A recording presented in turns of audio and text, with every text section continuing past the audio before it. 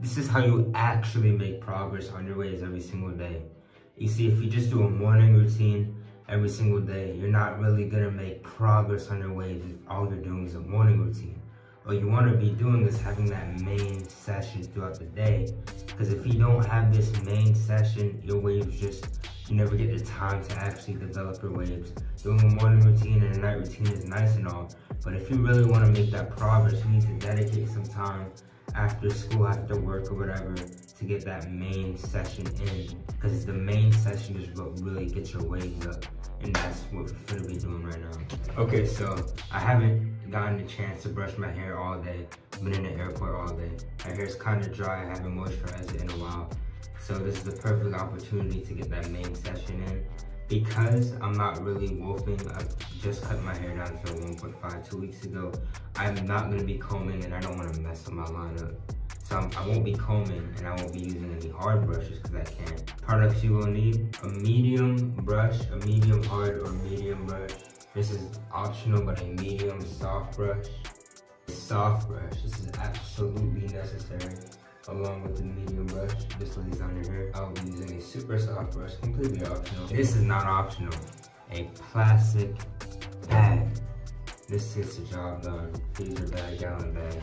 If you know, you know. Products I'll be using: I need to moisturize my hair, so I'll be using this 2,6K butter moisturizer, and then I'm gonna seal that in with a nice heavy oil. So this session is gonna be around 30 to 45 minutes. That sounds like a long time, but it really isn't, yo. 45-minute brush session is not that much. You spend like a third of that using this brush, and then you're switching to this brush, and you switch to the next brush. It does not feel that long, bro. And if you really want elite waves, bro, this is what you have to do for at least 30 to 45 minutes to get into this session. So I'll be using this medium brush for around 10 to 15 minutes. I'm not gonna apply my moisturizer yet. I'm gonna leave that for my medium soft brush, because I like the blonde bristles for applying products more. So let's begin. You always want to start with your weak side. So my weak side is going to change like every single wave session. Right now, my entire head's looking a little bit rough because I have not been brushing, been in the airport. Can't brush in the airport. So I'm just going to go throughout my entire head. If I'm going to say if I have a weak side, it's probably this, because it's what needs to get out, and it looks a bit messy right now. So let's start with this.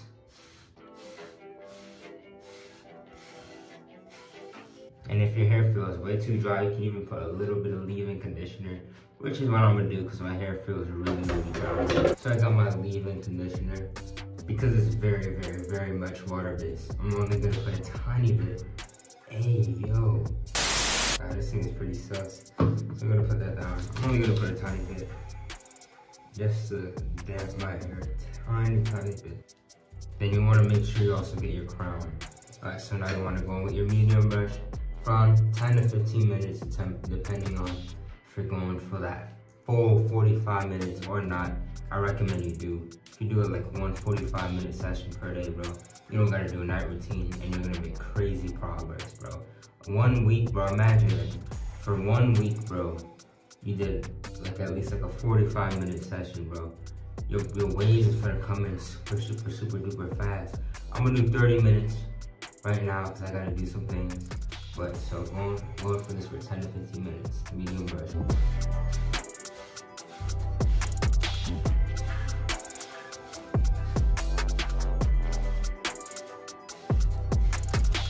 You see, when you're brushing, you wanna make sure you break them forks. So I got this fork here. It's gonna be out way before we cut this wolf. So I'm going on a 12-week wolf.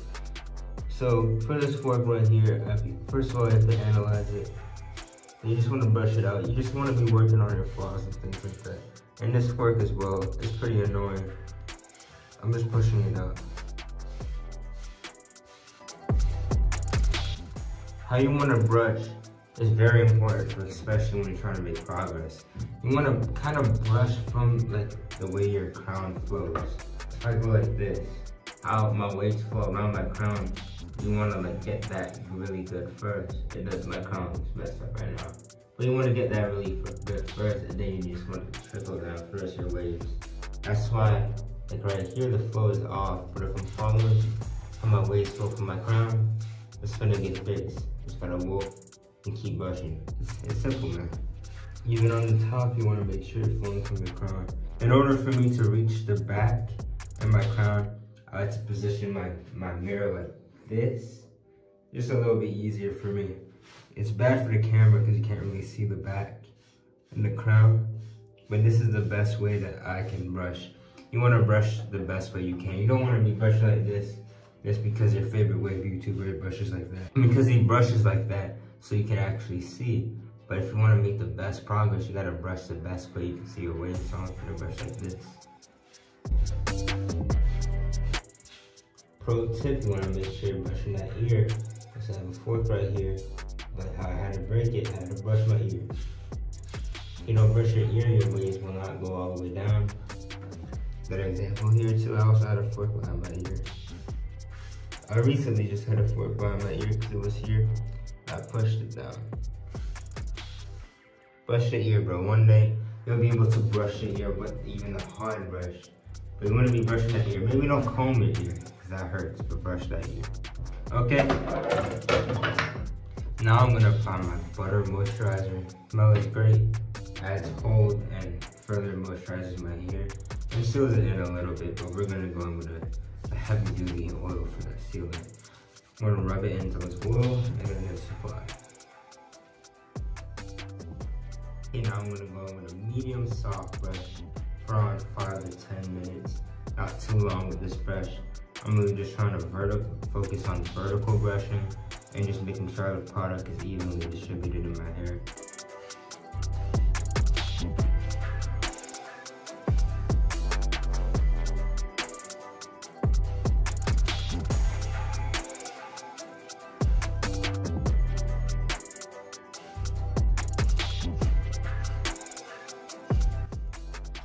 Okay,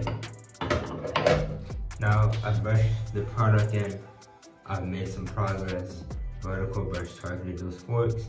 Now it's time to really start laying my hair down and sealing that product. So what I'm going to be using is a tiny bit of this, bro. You don't only want to be using this once per like wash cycle. So you wash your hair, use this once after you do like a big moisturizing session, and you don't use it again. I'm gonna use it right now though. Really seals in the moisture. That's it. It's sticky, bro. It's shaky. But this, just apply it. Now my hair is gonna be moisturized completely and locked in all the way until I wash my hair, obviously. So what you wanna do now, you wanna go with a soft brush for like 10 minutes. Let's go. So with a soft brush, you just wanna, it starts to lay down really nicely, you know. It's kind of like a medium brush after you've gone in with the hard brush when you're wolfing. See, your hair may be looking like it's over curling and frizzy, especially if it's more medium, like my right side right here. But once you start to lay that down, bro, the waves come back. Okay, so when you're finished with that, you want to go in with your plastic bag. But if you're like me, that's super softy, bro. If you know, you know. For real, bro. If you know, you know.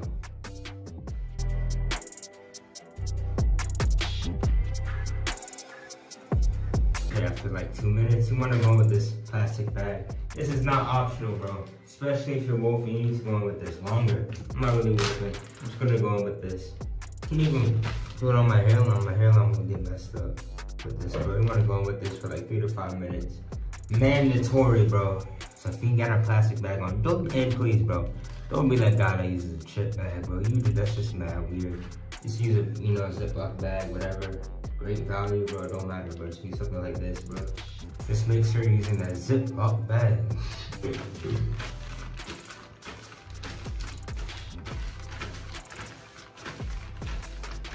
Alright, now you want to rag up. 216, if you do rag, just rag up. But when you do it like this, you get a little bit more compression. It's my favorite way to put on a do-rag. You want to go down right here and then go up. It's like a tiny bit extra compression. That's just the way I like putting on my do-rag.